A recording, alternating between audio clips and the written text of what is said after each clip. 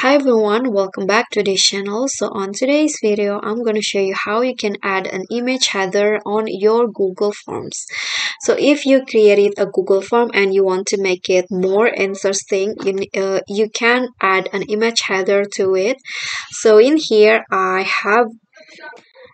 haven't add an image header, and to add it you can just go to the customize theme options at the top right here. So this one, click on that, and then there will be a left panel in here, and you'll see there's a header option. You can just click on choose image, and here you'll see lots of options that you can choose. These are provided by the Google Form.